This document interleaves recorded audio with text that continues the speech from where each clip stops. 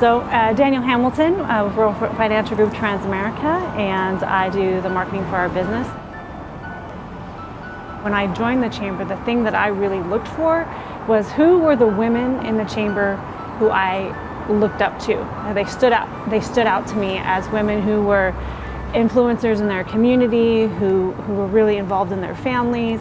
And so I reached out to those women like Gail Calderazzo and Mary Lou Suckling and Mary Chance, and just asked those women to sit down and have coffee with me and tell me about their life and their experiences.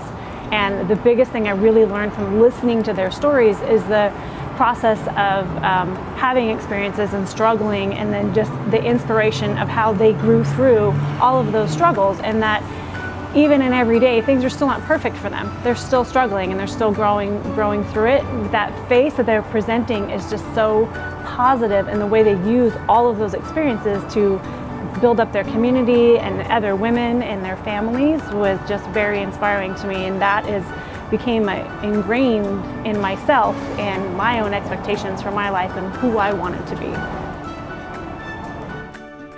I'm Tina Hernandez with JPI Insurance Solutions, and I'm the team lead here and a producer for this agency. So for me, I think a lot of it is being able to empower other people. I love seeing other women succeed and being a part of their celebrations day by day. I try to be as positive as I can and try to put that out there, just so, and just letting other women know that we're in this together, and however we can help one another, to step up and just be there to listen or help or do whatever we can. I'm Leanne Kels, and I work for Columbia Bank, have for 20 years, and they like to give us really long titles here. So I am the Client Solutions and Engagement Manager for the Willamette Valley region with the bank.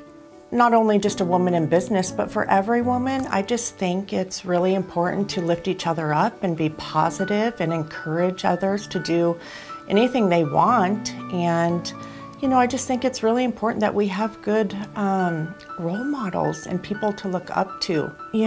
I think the thing I try instilling in my daughters the most, and my daughters are in their 20s now and stuff, but is really to love yourself.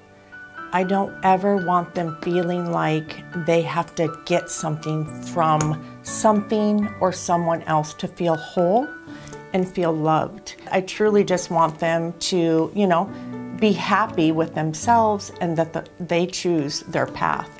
What would be a message from you to other women in our community that you want them to know and to hear? Just be there for each other. Really be real with who you are, and be willing to be vulnerable and be positive and lift each other up. Because there's so much value. We grow stronger and bigger together when we're there for each other. I just think that women need to be able to feel like they have a voice and not be afraid to use it. They should always make sure they're in an environment that they're able to use their voice. And if they're not, how can that be changed?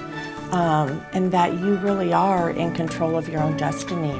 I think the biggest one for me is empowering your daughters to let them know that they're capable of anything. That they don't need to depend on anyone, to educate themselves, get as much knowledge as they can, just to be independent and know you can do anything that you set your mind to, and don't let anything hold you back.